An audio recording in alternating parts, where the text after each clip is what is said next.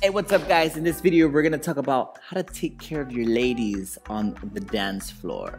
Yeah, so we'll give a couple of tips that'll be random. We're gonna be running back and forth, back and forth. If we're talking to you, we'll be here. If we're dancing, we're over here. So one of the biggest things that we wanna do to take care of our ladies while we're dancing bachata is to not put them through a series of crazy gymnastic dips and crazy tricks on the dance floor. Yeah, so for some reason I have a feeling that girls are leaving the clubs. He doesn't have a feeling, he knows it. It's real. A lot of ladies are waking up with back pains out of the club. They're walking like this out of the club after a bachata night. They're in pain because of all the stuff going on. I literally don't go social dancing as much as I used to because I know my back's gonna hurt on the way home and probably the next day because I just feel like I'm treated like Gumby, like I don't have a spine. Yeah, so there's a lot of things happening in bachata. There's a lot of sensual moves, like the sensual movement happening right now, where there's a lot of things like neck rolls and just dips in general. Dips has always been in salsa and bachata, but now it's just there's all the so much movement and things and maneuvers that we're putting the girls through that's just non-stop, and they have to do that with one person, then they dance another song with another person, then with another person, and halfway through the night, half of those people are probably doing these movements wrong, or they don't have all the technique behind it. So you're probably putting your body through different things in different ways, and even if somebody does do it the right way, just doing it again and again and again throughout a whole night, it's turning bachata into like a painful dance rather than something enjoyable from what it actually came with. Yeah. Again, this video is not to say like only dance Dominican or only dance urban, only dance sensual. It's not a video to bash on any type of style. It's more of respecting the follower's body, and not putting them through so much things, especially if you don't know how to lead it correctly. I would agree with that because there's a lot of beautiful sensual moves that don't require the girls to literally half bend backwards all the time, multiple times. We can just dance. Yeah. So I think that the weird stuff happens because of performances and Instagram videos where these people put on basically a show, right? Like, oh, this is so impressive, so cool, and it's so inspirational, which is great. It's wonderful. I love those videos. But that doesn't mean that it's appropriate to do on the social dance floor as a casual thing, because the girls are dancing for sometimes 3-4 hours. So it's not, you know, a 3-minute video or a clip that someone practiced for before and they're just executing once, right? It's repeated multiple times. So it becomes painful to feel like we're literally in a gymnastics routine when we're just going out on a weekend to have a little bit of fun. So I think back when I started dancing, dips were like a finisher. Like the song was over and you do a beautiful dip to finish. And not everybody would even do that. It was like a specialty thing, or it hit the right part of a song, so it felt like it made sense, right? And now it's just... I saw another video like a long time ago that kind of touched on this. It's just like if there's a professional dancer being filmed, they're smart about it. They know that's gonna be posted on YouTube or Facebook, so they're gonna give you a show while somebody's recording them. But a lot of those dancers don't dance like that the whole time if a camera's not on them. They enjoy the bachata. They don't have to resort to super flashy moves. They enjoy the dance and they do things in their own way. But a lot of the things that you see when somebody's being filmed is because if you're smart and a lot of people are professional, like, okay, I'm gonna give them a show and do a little bit more cool things, and it markets you in a way where it's like, oh, like these are amazing moves and they look so stylish. But even those dancers don't do that the whole time because they love the bachata. That's what they started with, and they have their own flow that can keep it chill. But people don't see the chill part of it. They just see the flashy. I'm like, okay, that's bachata. I gotta do that too. I gotta, let's do this and crack her back at the same time and then come back this way. And then after that, let's do a neck roll now and do it this way, and let's do it in reverse and like body roll, it's body just roll, too much. body roll, followed by dip. Right when we say don't do this is like exactly what not to do. It's crazy. Imagine doing that for 3 minutes and then doing it with another person again for the next 3 minutes and then doing that for a whole night. Yeah. A lot of cracks happening back here is no good. Neck braces are gonna be involved the next day. Remember to take care of your girls. Don't put them through a crazy series of things. Back to what she was saying at the end, bachata, just like anything, music has like a story. You don't have to attack. Like if you want to follow a form of a story, a movie, or a book, they're going to give you a nice intro. Slow. Yeah, they'll ease you into something. Then you'll start doing some things to kind of pick it up. In the middle, you'll have like the climax, the bump, and like the funk. And then usually some things will die down going towards the resolution, and then it'll give it a nice finish. A happy ending. Yeah, this is a good way to start off your dancing, especially if you're dancing with somebody for the first time. You don't want to jump to the super climax, right? Like the middle of a movie, like, and do all your super crazy ninja moves right there from the very start. Or the whole time. Sometimes it's just like, it just feels like one of those action films that never stop. It kind of reminds, what is it? Is it Transformers like 3 or something? It was just like action, action, action, action, action the whole time. You're just like, holy moly, like there's not that feeling of, you know, a storyline. So use that to your advantage. Usually a song will start off nice and slow. Usually the artists don't even start singing right away. They'll give you some type of instrumentals in the beginning. Even sensual bachata, they'll start off with a nice intro and start it off nice and slow, nice and simple. Yes, you're gonna get tempted to do all this craziness like right in the beginning, but again, it can be a little bit overkill, especially when the girls are doing it so much throughout the whole night. So start off with something simple, and then when the song actually starts, the bongo picks in, the bachata starts, and the artist is singing. Use this, like our style is, we do mix urban and sensual. If it's like an urban song or sensual-ish song, this is not talking about Dominican, because if a Dominican song is on, we'll just mainly resort to footwork and a little bit of combos here and there. But the way we like to dance, this is just our style, is we incorporate urban modern bachata, which is turn patterns and figures and loops sprinkled in with a little bit of sensual bachata when the music actually asks for it, or if it slows down later. Yeah, so when the music, once we're here, like the intro is just finished and the music starts, this is just our advice. Especially if you're dancing with somebody for the first time, start off and see what they're capable of doing, especially if you're a lead. Be aware of the follows and see, okay, let me see how she reacts to turns. Cool, she can do turns. Let me see how she reacts to just different loops. Yeah, and you can do this in your own way. Right now, I'm keeping it stale and plain, but you want to start seeing, experimenting. What can the follows do? What looks good for her? What does she feel comfortable with? If you're dancing with somebody for the first time, let's just do like beginner's sake, and you give her a turn and it goes well, cool, I can pretty much turn her out throughout the whole dance. Let's see, okay, let me try a loop, and I start a loop and she starts fighting like she doesn't really know how to loop, like left or right. Don't give her a loop throughout that whole dance. That means she's probably not exposed to that loop. Our goal as a leader should always be to make the follows look good, feel sexy, feel spicy, and look good from the outside of the dance. Yeah, if we make them look good, we enjoy that dance, and everybody keeps dancing bachata. Yeah, and look good doesn't mean all the crazy stuff we were talking about. Look good means she looks comfortable dancing with you, doing moves that she looks good doing. So it doesn't mean like bachata circus, right? Yeah, so that's it, one example. So if she can't do loops, I'm not gonna force a loop on her. Does that make sense? And then I'm okay, let me see how she reacts to different things like a crossbody lead. I'm like, okay, cool. Now I can combine turns because she was able to do that, and I can combine it with crossbody leads, and I start building my moves from there. And again, it doesn't have to be exactly that the whole time. You can change it up and do it in your own way, so it's different with every other person. But when you dance with somebody else, you're gonna be like, okay, let me dance with her.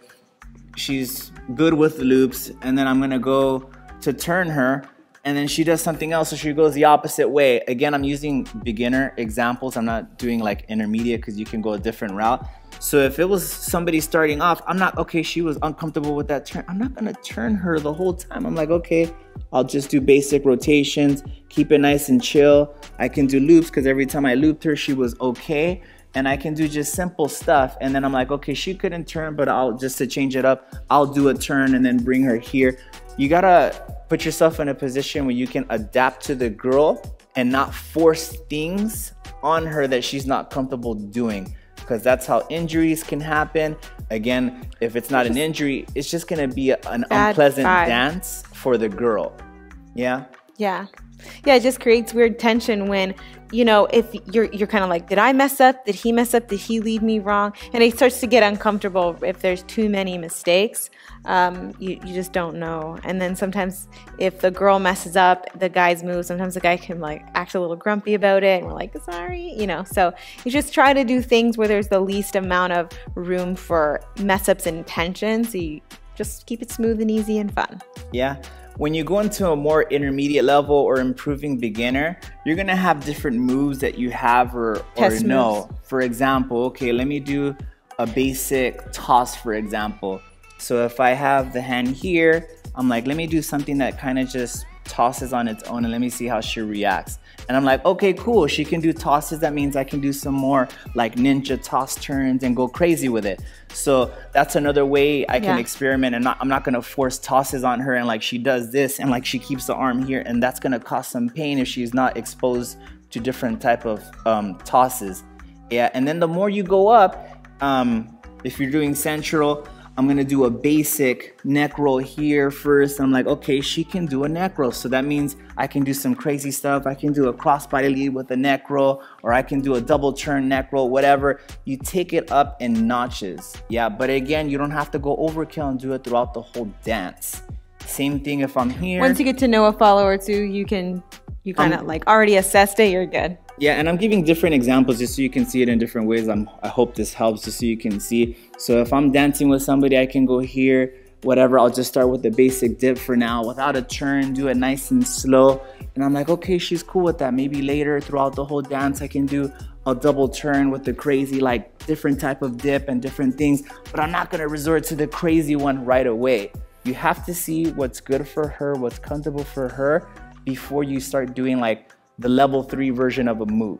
Yeah, moves have like levels. Like there's like a basic level of that move, then like a medium, and then it just goes crazy after that. Yeah, and remember, keeping in mind that the first tip that we gave you was, even though you have a bunch of crazy moves and you're doing the test, doesn't mean you have to do them all in the same dance. Like you could do it one, and then let's say 5 songs later, you're gonna dance with the same girl.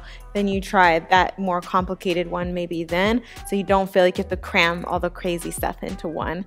It's nice when someone reserves the crazy, like the fun, like more complicated stuff and they sprinkle it in, then it feels more appropriate than just someone just all the time. Yeah, so tip number 1, if you want to call it this, don't attack the girls throughout the whole song, going like dip after dip after dip after neck roll, body roll, neck roll. Like give some time in between, throw a basic in between there. Just turns. Nice figures, nice turn patterns, and do something cool here and there. And if you want to follow that format that we said, it has its intro, do your moves, your figures and patterns, sprinkle in a little cool thing here and there. Once the music is in the middle of a song, just double naturally turn. In the middle of anything, there's gonna be excitement here, there's gonna be funk. This is where you can do like your cool stuff, but stuff that's true to you, stuff that you've been practicing, stuff that you know with technique. Don't just watch your videos, you're like, oh, that's a cool ninja move. Let me try it on the dance floor with somebody that I've never done this before and possibly hurt her in the process. Yeah, you wanna use that for stuff you already know. Solid moves. If there's moves that you need to practice, take lessons, take classes, pull somebody aside. Hey, like I learned this cool move in class. Can I try this with you? Do that multiple times until you have it down. And then you can add this to what you do like in the middle of a song. Then when the song starts dying out, go back to your figures and patterns, chill stuff, and then finish with a nice little dip at the end if it's like a smooth ending. You don't have to do like a dip here. Yeah. And make sure you know how to do the dip well. Yeah, make sure she's comfortable. Make sure it's, again, like he said, not something you just learned once and then you're just trying on the dance floor. You know, like you don't think about the dance floor as like a performance or a competition, in the sense that you really prepare well for the the competition and for your performance. You don't do it a couple times, go to a few classes, and then bang, you perform or compete, right? You learn it and you practice the hell out of it before you ever bring it to a stage. And think about it the social dance floor the same way. You practice, then you try it on the dance floor. So you've learned it in class, you practice in class, you've maybe pulled a friend aside and practiced then, or like he said, you ask someone, you prepare them, hey, this is a new move, can I just try this really quick? I have people do that all the time with me, and I respect that. They give me a heads up and they don't just try something that they really shouldn't be trying full force, full speed, right? Then once like you've done that enough times and it goes well 99% of the time, that's when you can try it just in another part of the song without necessarily like, heads up, this is new, right? But care for the lady, care that you're not just trying all this stuff, or else all the ladies are going to disappear and we're not going to have anybody to dance with. Yeah, so just a second thing, you can use a series of moves or test moves to gauge where your partner is at, so you make sure you're leading things that she's capable of doing, so she looks good and she feels secure and comfortable by the end of the dance, like the examples that I was giving back here. Yeah, not just jumping straight to your ninja moves. Yeah. And then the last one, I think is the last one, unless he has another one. Another one is gauging your partner's level and dancing at their level. So this is for a guy to a girl. It's kind of similar to the last one, but it's not at all. It has its... Yo, I DJ, so I'm just sorry I interrupted, because I see this of what she's talking about a lot. Like when I'm DJing, I see some guys that have been dancing for a while, and it's just, there's people that are dancers, and then there's also people that probably wouldn't be even watching these videos, that just go to the club and they're just like, they don't care, have fun, they don't care, they grab a drink and then just like they're as a regular. Well, there will be a complete beginner, she's probably there for her first time or maybe third time, and let's dance, and they're here super close and like boom, body movement, she's flying all over. Like this, they're barely like, they can barely turn or even do their bachata basic, and you're exposing them to all this stuff, and that's gonna leave a bad taste in many people's like mouths, and they probably won't come back. And it's just, that's how people get scared and injured, and it's not a good thing to do. So you always want to respect that and just dance to people's level. Yeah, so guys, it does not matter what level you are. It does not matter what moves you can lead. You have to properly assess the experience level of the ladies, and it's not about how long they've been dancing. It's literally about like how they lead and follow, the tension in their arms. If you push on their arm, does it just collapse? When you're doing body movement, she start kind of doing this and it's just like a wobble, instead of a controlled movement. It's not insulting. You have to assess that kindly, not judging, just assess it and do moves that are appropriate for her level. Even if you know how to do harder stuff, don't do it. She's not ready for it. She doesn't know how to do it. Yeah. So I think guys think like, I learned this intermediate move and it doesn't work on the dance floor half the time. It's like, well, did you do it with a beginner who is just starting? Like, it's not gonna work. It doesn't matter how good you are at leading that. She doesn't know the cues yet, right? She's still inexperienced. So know the level and dance at her level, not at your level. If you wanna do like a little freestyle and spin and you're on your own, you kind of want to like go off for a little and do your own thing, fine, do that. But don't expect her to do your level when she's not there. Yeah, sorry if we're rambling. We got a lot to say. But it's just a lot of the things that we see, a lot of the things that people are telling us in terms of even leads, mainly from the follows, because a lot of follows are voicing that they're getting hurt, they're getting exposed through different things and moves that are just leaving them the next day like in pain. And it's like, this is just gonna add up and it's just gonna like destroy somebody's body in the long run, versus keeping people safe on the dance floor, happy and happy. Yeah. Two little bonuses is making sure you're respecting the area around you while you're dancing with a partner, especially if you're dipping the girl and doing things and you're not aware that there's like a dancer right here and you dip somebody's head into somebody else's head, or if there's like a table or a chair on this side. Don't think like once you start dancing like the world is gone and you can do whatever you want. You gotta always, as a leader, make sure you're aware of your atmosphere around you, so you're always protecting the girl.